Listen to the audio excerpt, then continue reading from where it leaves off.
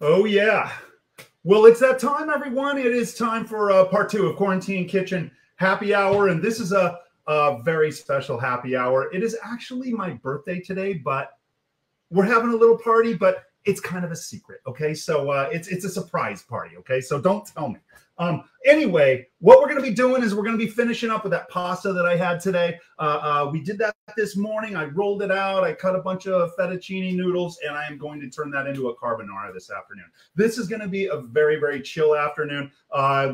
It's going to be an easy one, okay? So there's a little mise en place to put together, you know, just a little, everything that we need to do this dish. We're going to roll all of that out. And once it's all ready to go, it's not going to take any time at all to put this dish together. Okay.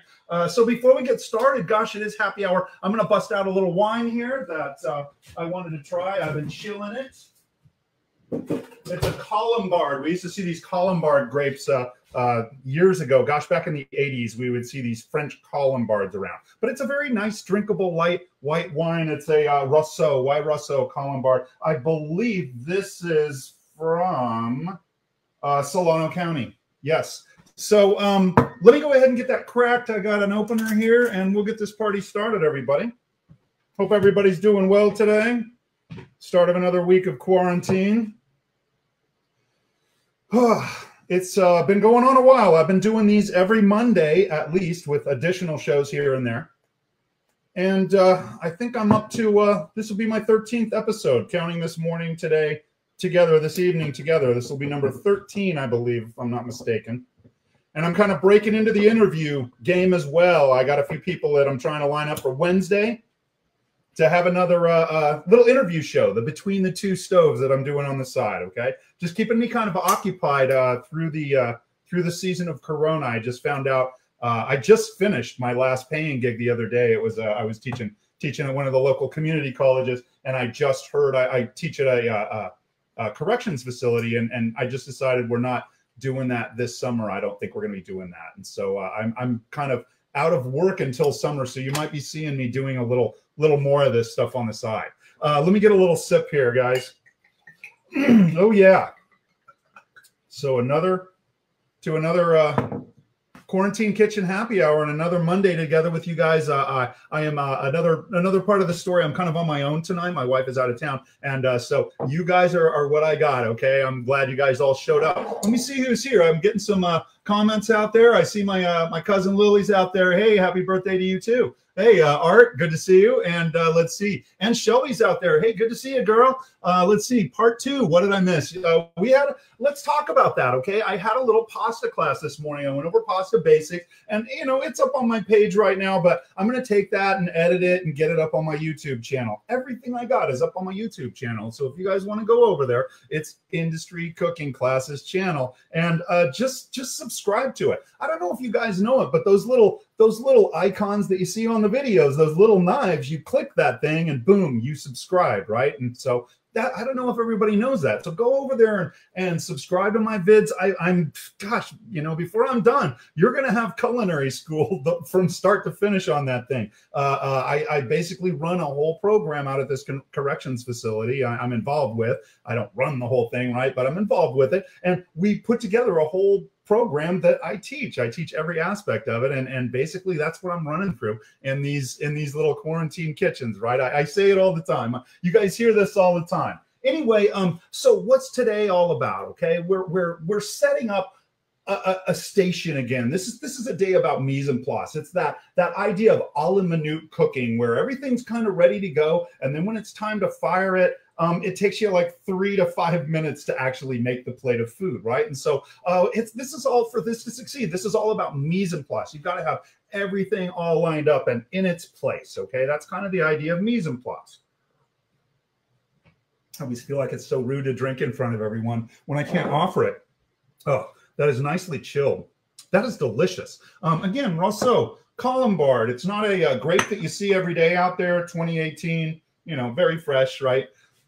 As most whites are, right? But gosh, really, really easy to drink. And it's got a nice little acidic crispness to it, almost like green apples or something like that, that is going to work really well with this really, really rich carbonara that we're going to be making today. Oh, very happy about this.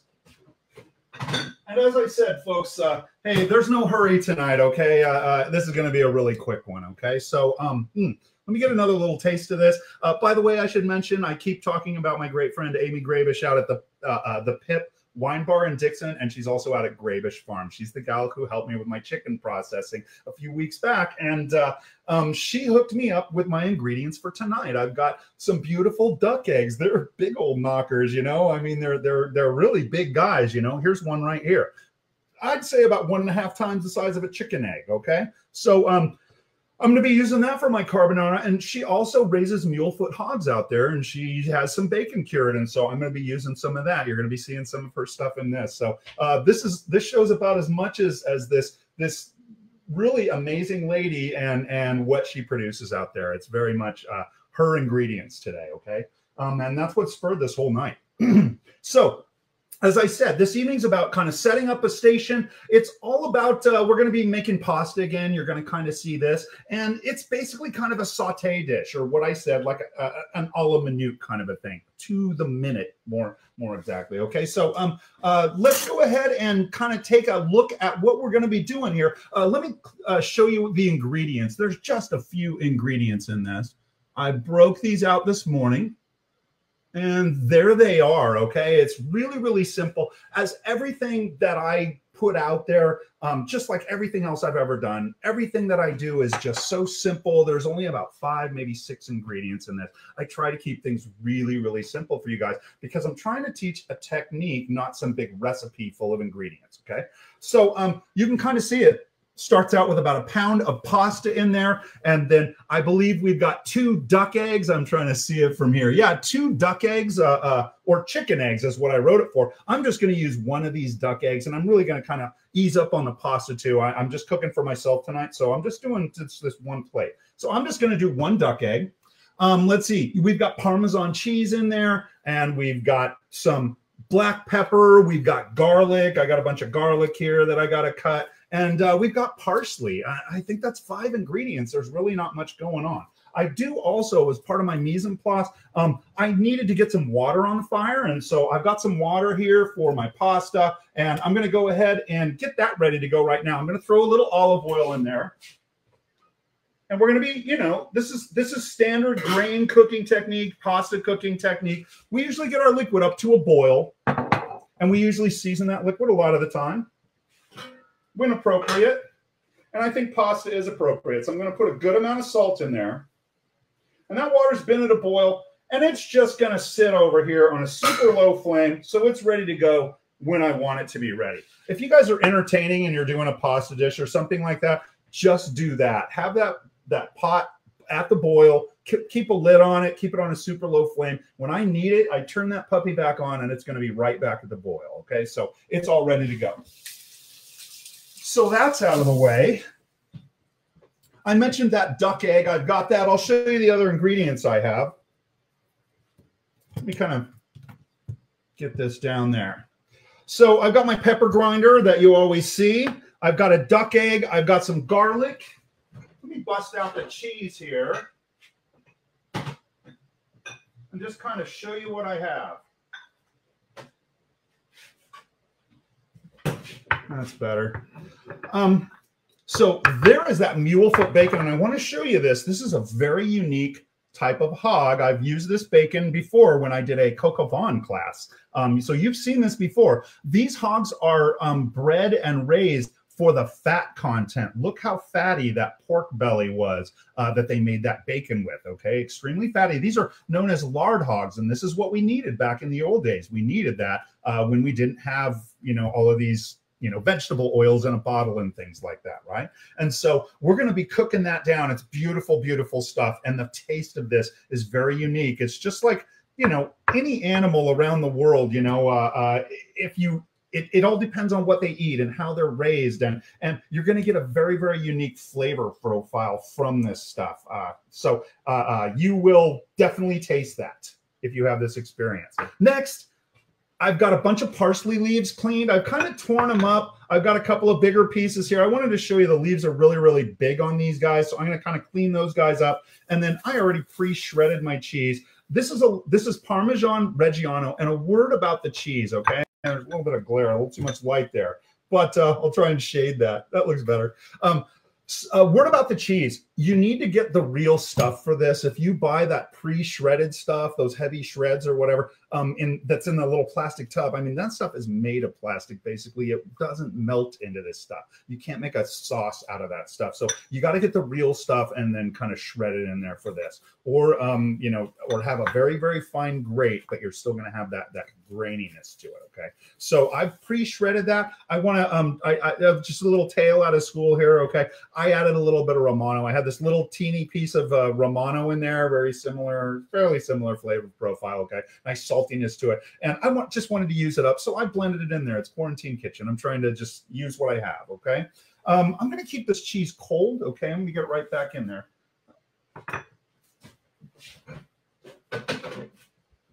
And let's see, I think I've shown you all of the ingredients except for one. Now, this is kind of unique to me, but I add a little butter into my carbonara as well. We're really going to be using the fat out of the bacon. I want to get that bacon flavor in there, but I also want butter together. And then when I add garlic to it, okay, that you see over here, when I add that garlic in there, it's just a match made in heaven. Bacon fat, garlic, and butter together. It's so insane. And so it really is going to kind of give a little extra edge to my carbonara, okay? It's kind of my little my little secret thing, okay? So I'm going to go ahead. That butter's ready to go. I'm just going to throw it inside here.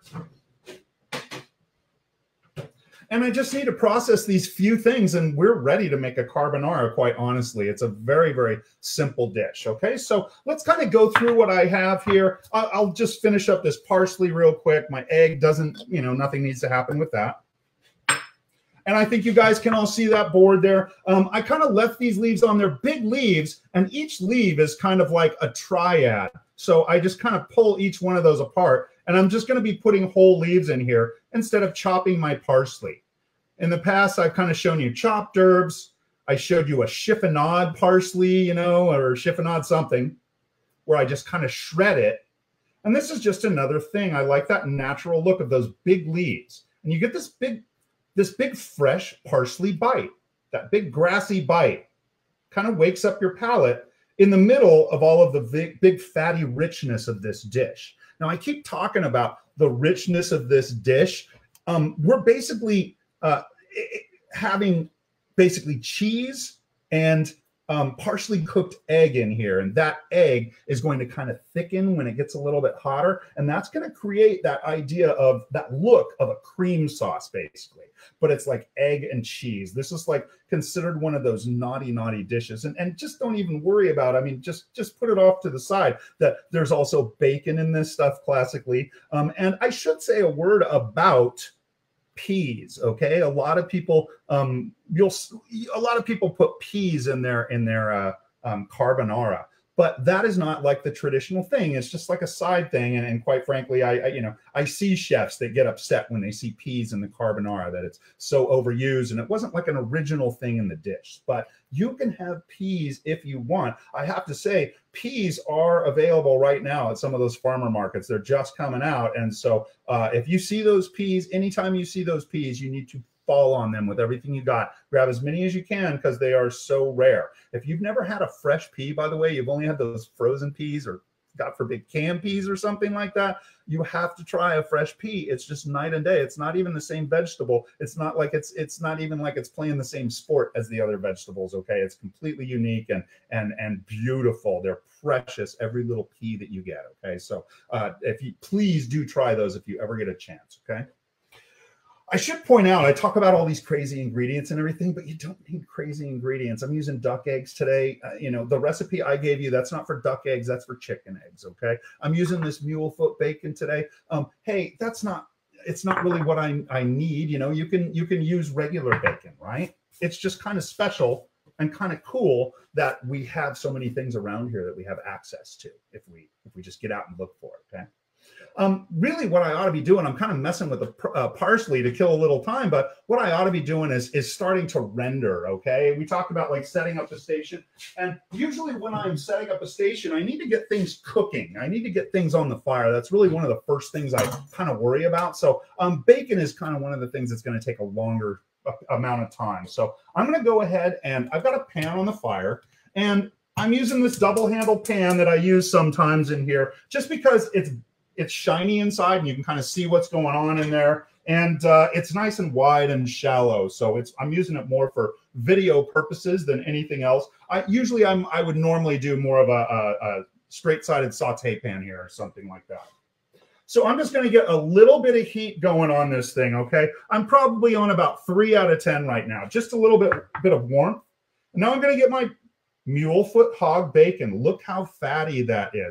Let me kind of pull that down so you guys can see a little better. There you go. Now, look at that piece of Mule-Foot bacon. A little bit of glare there, but there, you can see it nicely there. Really, really fatty. Now, when we're cutting this, I have used this bacon before, and we have talked about this. We're cutting this into a cut we call a lardon, okay? And they're just big, wide juliennes. Let me try and get that on there a little better. This is better.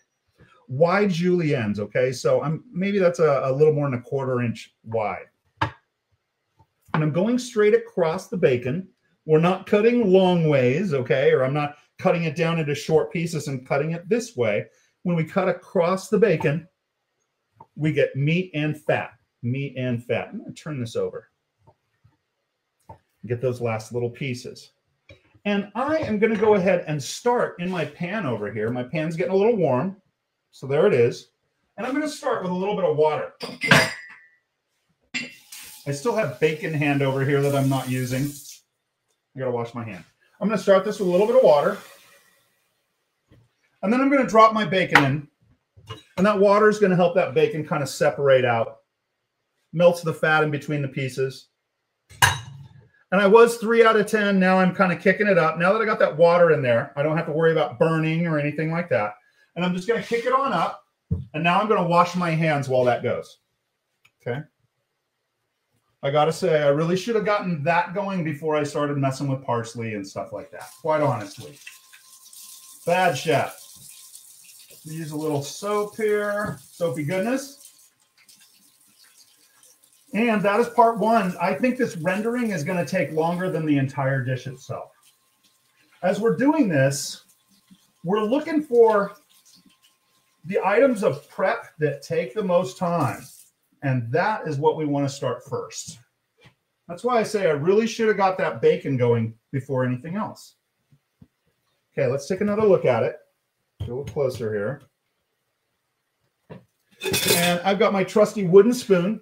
And I'm just going to gently knock those little pieces around a little bit and try and separate them. Like I said, that water is helping that bacon kind of separate those pieces, melting that fat slightly.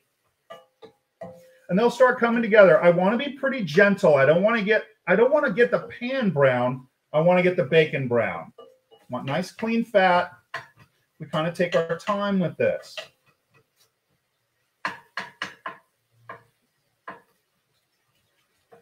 There we go.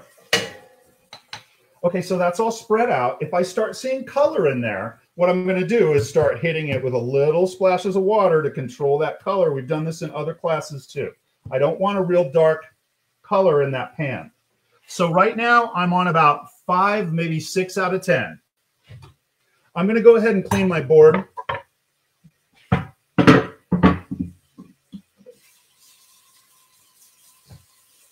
And we're rolling. It's going to be good. By the way, I did taste this Mule-Foot bacon before from Grabish Farm in Dixon. And it was quite stunning. I used it in that cook-a-thon we did a few weeks back. It was unbelievable. Farm-raised hog tastes completely different from what you are used to.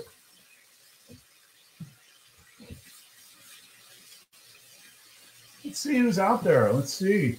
Gina, good to see you. Carissa, good to see you. All right. And I see Randy. I see Amy's out there. There she is, ladies and gentlemen. Roberta Walker, good to see you, young lady. Welcome, welcome. I see Roberta. That means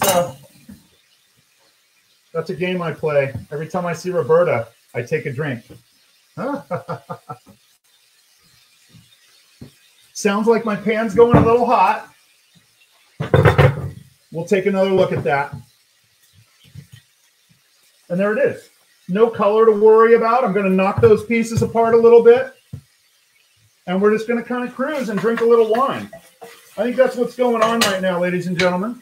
There's a little bit of wine consumption while I cook. Stir and drink. And we're not getting crazy, but it is a celebration. Celebrate good time. Oh, yeah. That wasn't in my range.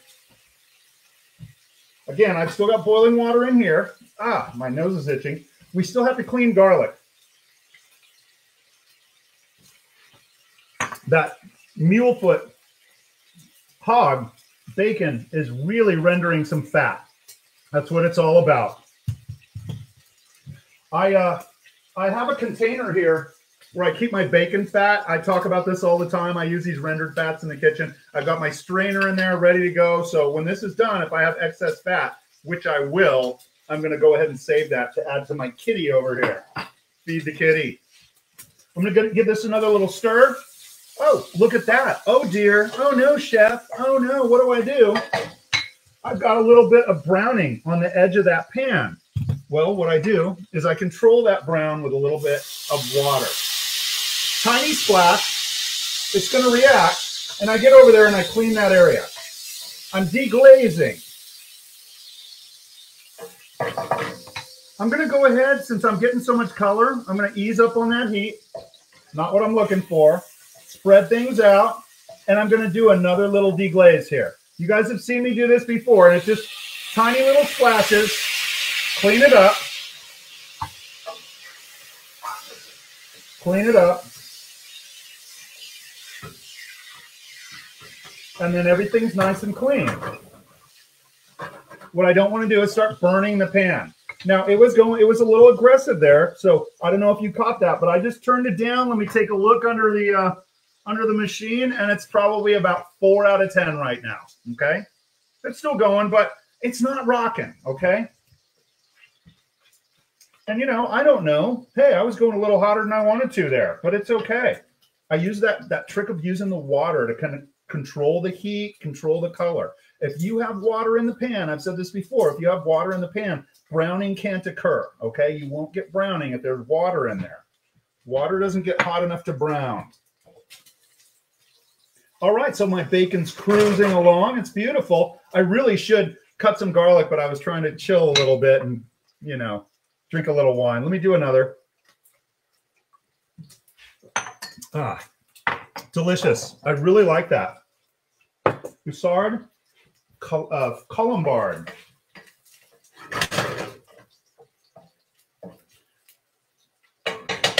Since I'm going to be working on garlic, I think I will slow this down ever so slightly. I'm going to ease it up to about 2 out of 10, maybe 3, I think. I think I'll actually add a little bit more water. That's another thing. If I need to step away from a pot like this, I can add a little water to it. And it's not going to burn when I step away. Kind of clean it up a little in there. Kind of evens out the color. It gets the color off the pan and onto the bacon. And while I'm cutting garlic, that water's going to simmer out of there, and then it'll go back to rendering again.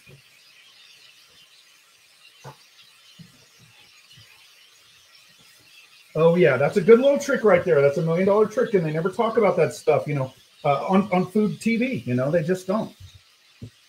Those little line cook tricks.